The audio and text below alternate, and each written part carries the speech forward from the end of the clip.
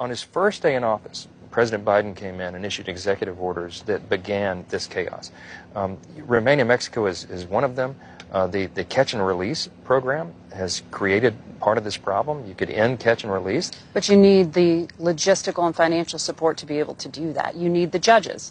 You need to be able to process people. We talked to federal agents about just that challenge. Yeah, well, and that Congress has the purse strings to give them the money to do that. That's true. I'll quote to you the deputy chief of the U.S. Border Patrol. He said, "It is as if we're trying to administer an open fire hydrant." He said, "I don't need more buckets. I need the flow to be turned off. And the way you do that is with policy changes." We're just asking the White House to apply common sense, and they seem to be completely uninterested in doing so.